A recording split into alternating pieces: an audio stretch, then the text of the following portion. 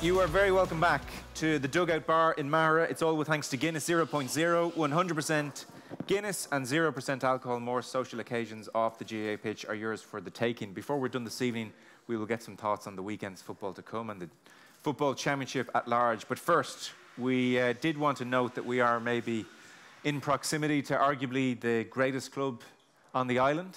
And yeah. Is that controversial? Okay, we have a mixed bag here, do we? Okay.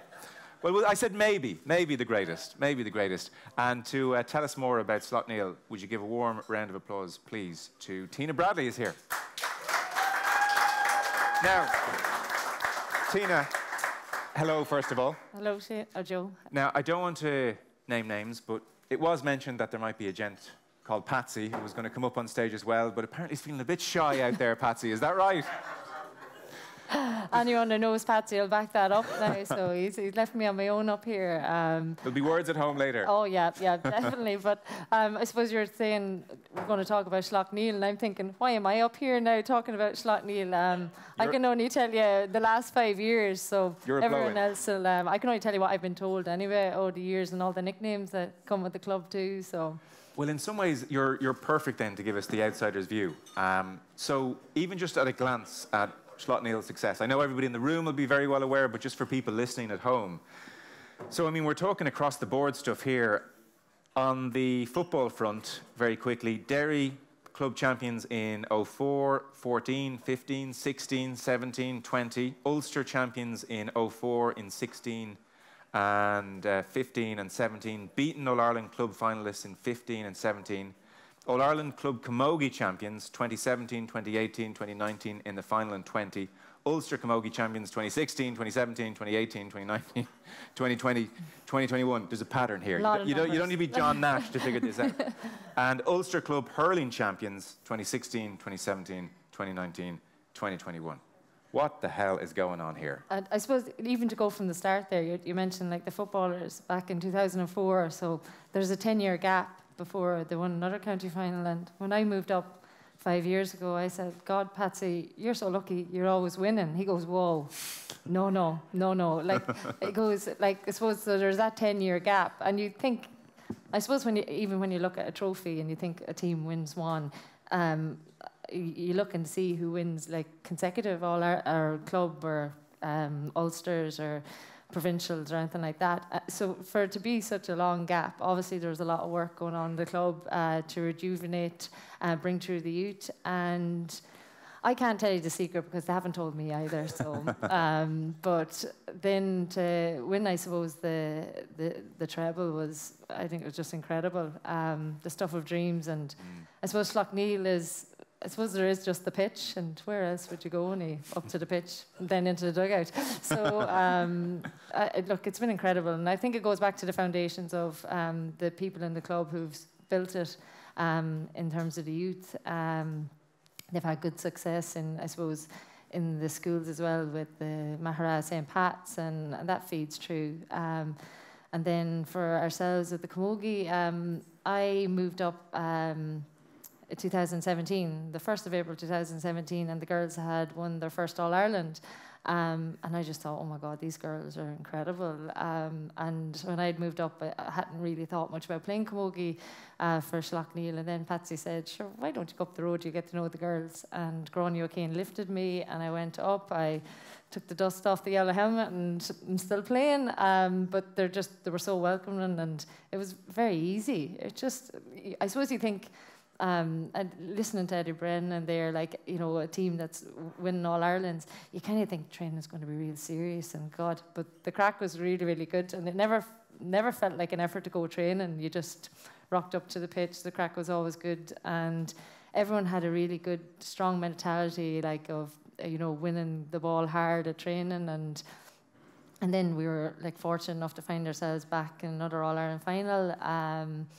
And for me to be part of that then, and then again, and like I suppose we had the really unique experience of, we played in the All-Ireland final in Croker, and it started snowing, and that's probably one of the biggest standout moments for me, just when the match was over and the snow was falling down, and I remember seeing one of the newspapers afterwards, and they called us like the Snow Queens, and I just thought it was remarkable what we've done. Yeah. It's been incredible, 3 in a row, and then unfortunately then we were unsuccessful in the quest for 4. But as Eddie said, you're always chasing, you're always looking for more. You get greedy, and people may be wondering then. So you're Offaly originally, yeah. And then you met Patsy. It was love at first sight in Australia. Yeah, and I get him up to tell that story. Yeah. That's why he was afraid to come up. And that's how you end up here. So, I mean, there's a hint of the accent coming in, I think. Well, I suppose Offaly's so flat. You tend to pick up little words here and there. No. He slags me a bit, but all right. No, another 5 years now, you'll pass for a local. Oh, don't say that. Have you started saying half and half? Is everything wee this, wee that, your wee bag? You'll just have to get Patsy up here to answer all these questions. Yeah, I suppose you do. You pick up the lingo a little bit, but look, there's still no place like home, and I have great memories back playing with Offaly. We were in actually, I remember when I suppose things really kicked off at Offaly back in 2007. Joachim Kelly came in to train us, and Joachim is just a really good character, a great way. His daughter was on the team at the time, but she even called him Joe. She didn't even call him Daddy. So he came in, and it was snowing. It was in November. That time you could start training, before January, and it was snowing. And he pulled us into a huddle, and he said, "You're going to be in Croke Park next September." And we were looking at each other, thinking, does he realise who he's taken here? Well, he was very true to his word. He did have us in Croke Park the following year, and we lost to Clare in the dying minutes of the game. We were up by a point, and they got a goal, and we lost the All-Ireland. And then he got us back into another All-Ireland final the following year. We'd won, that was 2008, and we'd won the first Junior All-Ireland. And I had done a J1 at the time, so I told him at the start of the year, I'm going on a J1. He said, train away, sure, train away and you'll be grand.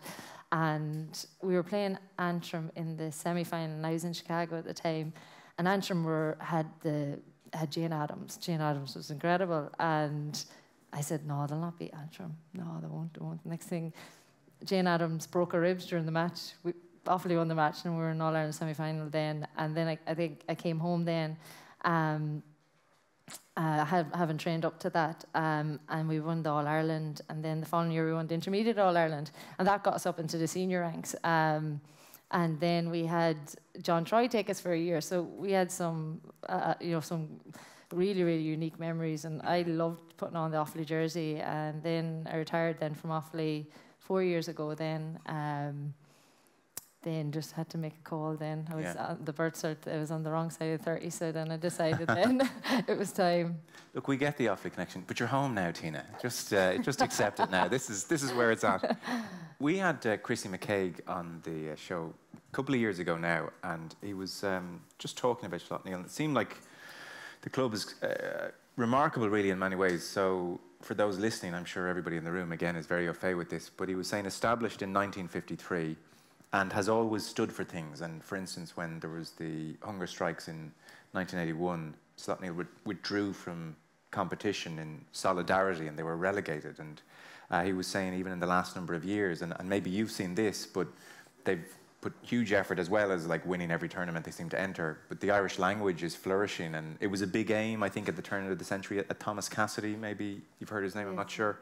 But he almost wanted to make this a quasi-Gaeltacht area.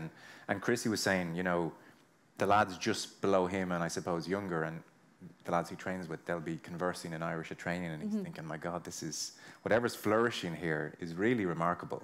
And that was probably one of the first things I noticed when I started training with the girls. They would converse in Irish as much as they would in English. So it's lovely. I suppose it's a big sense of identity up here.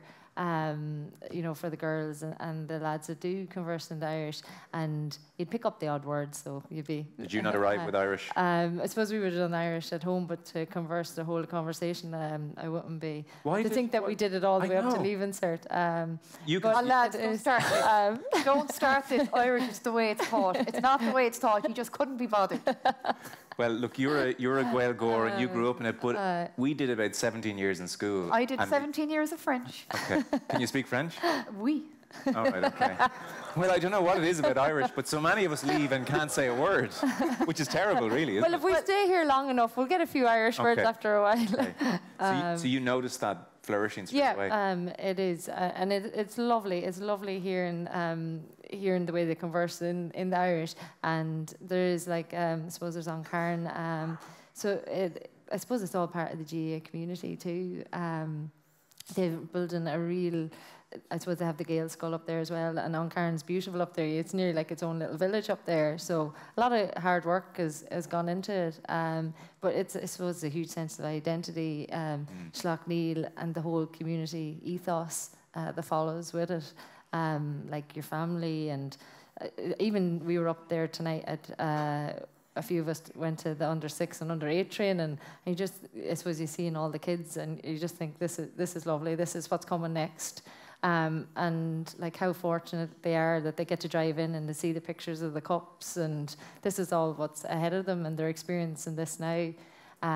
When the day, I suppose Patsy and them were there when the days maybe weren't as good, and they weren't always coming home with trophies, but look, there's special occasions. Like there's some incredible pictures from around the bar. There's some incredible pictures of when Francis McEldowney walked in with the cups and that. Like they're memories you'll have forever. And look, everything goes in roundabouts. You know it's not going to last forever, but you enjoy it when you're on the train for it anyway. So I think it's very interesting the way you say, you know, the GAA is about community and your friends and your family and who you play with. And I know even from my own point of view, I found it very difficult when I moved out of my county and signed my name to a club in a different county, registering so far away. It was weird. And I wasn't even playing. Like, you coming from Offaly, inter-county, I know you retired and everything, but you came up here to put away that jersey and to actually literally put another jersey on, no matter the welcome. It still must have felt a bit weird. Yeah, and I still remember the night that we had won the junior club with Naomh Breed. So we'd won the junior county title, and we were having a presentation in Brereton's pub down in County Derry, and it was my send-off. And I always remember Patsy saying, God, maybe this isn't right, I'm taking you away from this, but it's just the next chapter in your life, and I'm still very close to them girls. Do you know, I played with them all my life, and they've gone on now to do really well. You know, they compete in the Leinster club as well, and you'd be so proud. And I suppose for me on both sides, a part of me still wish, God, I'd love to be playing in that Leinster side, you know. But look, I've been very fortunate to come from one GAA community into another, so they welcomed me with open arms. I'm very, very, very grateful. And then the success, I suppose it wasn't even part of that. It was just being able to go up and meet new friends, and then everything that came with that. Then the nights out after the matches and things like that. So, no, look, it's been a really, really good journey. It's 5 years. I can't believe it. You know, the time just flies by. But look, there's a lot of great club people, and they're very, very proud. And they're very proud of the achievements that they've had. And look, I suppose, you know, we've suffered defeat, I suppose, in the camogie in the last two All-Ireland semi-finals, and the footballers similar, and even the hurlers as well. But it doesn't take away the desire, you know, it doesn't take the desire to still get back up on that, and hopefully be lifting another cup again soon. So probably makes the desire even stronger. Yeah, it does. Like Eddie spoke about the one that was lost, and you tend to talk about the ones that you lose more. When we were... when myself and Patsy got engaged, we were down in Killarney, and we said we'd go for a walk, and we went to Dr. Croke's club. And did he propose on Dr. Close's beach? The halfway line. I'm seeing it now. Well, actually, we walked into Dr. Croke's, and the first thing you were met with was with the ball passing the line, Anton McMullen going to save it, but it going in, and Patsy's like, "Oh God," you know, a happy occasion, and then suddenly, you know, it turned around that, you know, there was a very sick child there that was presented with the cup alongside Johnny Cooper Johnny that day, and we actually met his father, and he had actually had the mass cards that day. And we met him by pure accident. We were walking, as we were leaving the clubhouse, we met him, and he goes, "My God, I'm only after getting the mass cards." She had passed away since, and He gave us 2 mass cards, and then he invited us out that night to meet all the club people. Right. So, like, it just shows you how special GAA is in that way. So it was bittersweet, I suppose, wasn't it? Yeah. Well, it just, I mean, that's an amazing story. And it just goes to show the way you're able to move up here and plug into the community instantly. Anybody who's moved anywhere where there's a GAA club understands that feeling. Yeah, I think you do. Like, you're very fortunate. So you understand when he's late home from training. You understand that all the gear you have to wash, and you understand that you're never at home. I suppose it works both ways. So. Well, listen, thank you very much for coming up and braving it. We said we wouldn't keep you here all evening, and you're fresh from training, so we really appreciate you coming up and telling us a bit more about SLAUGHTNEIL. Everybody, warm round of applause, please, for Tina Bradley. Thank you, Tina. Thanks so much.